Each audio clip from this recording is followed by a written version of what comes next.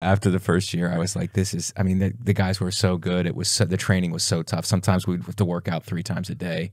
And it was just, I'm like, I can't wrap my head around it.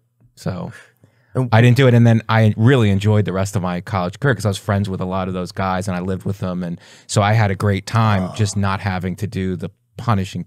I still love the sport. Yeah. But to be honest, like I wasn't good enough to be there really. I placed in states in high school where I was from. So I was good for my area, which is Florida, which wasn't.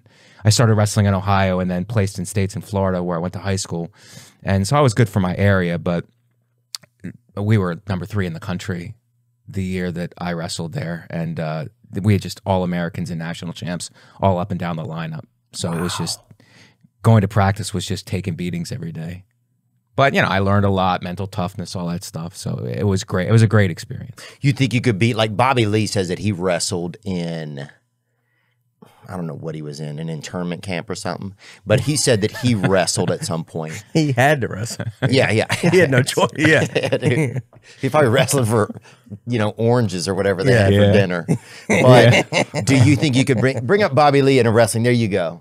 You think you could beat him in a wrestling? I don't know his background. Like I wasn't the best athlete in the world, and I also wasn't the best technician. I worked when I was on teams. I would really work hard, and I was like hard nosed. So I can say that about myself. Yeah, but that's how I describe his comedy.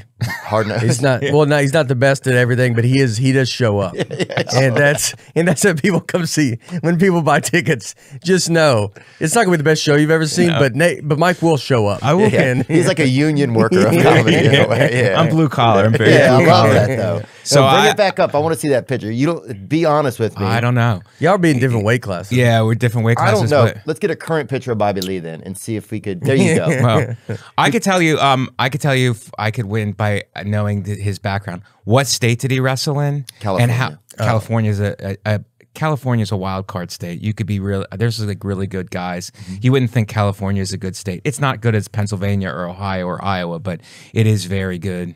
That's an actual picture of him during the tournament. Yeah. So bring up that picture. Yeah. Okay. Could you beat? And don't get it confused with his brother. Just bring up a current picture of Bobby Lee. Let's get real. I just want to get to the truth here, Mike, because people are going to come see it. They want to see the truth. Yeah, Right. they want to see exactly. Can you beat this guy? Zoom in on this man, please. Can you beat this guy in wrestling? Can I beat him in wrestling? I mean, just ask yourself honestly. It's real easy to answer. Right now. So. Well, right now maybe. Yeah. Because I'm in decent shape now. Well, you're I'm not in wrestling you're shape. in shape. I'm This in guy, shape. Yeah.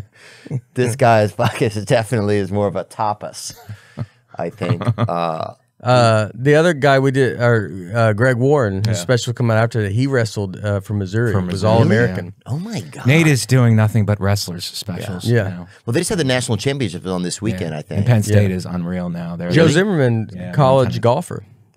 Yeah. Oh, he for was? Davidson. Yeah. But Greg Warren wrestled with Michael Chandler's brother.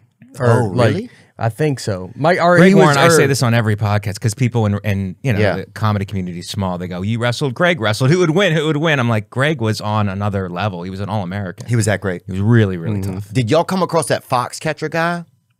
Oh, yeah. Oh no, that was happening when I was in school. But yeah, no, I saw that movie. That was crazy. He was out of his mind. That was when you were.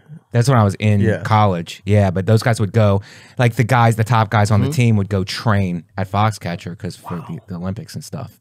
And what was he doing? Touching people, or he was abusing them? I haven't seen the movie. I don't know about that. Like I don't know the facts or everything, but I can't imagine. Oh, you're on his side. Go ahead. Yeah. I can't imagine. I don't even know. he's I a don't know anything Foxcatcher about it. I can't imagine him doing that to this level of wrestlers, like touching them and being like not having any repercussions. Wrestlers are not stable people, and they're not going to play. I don't care how much money the guy has.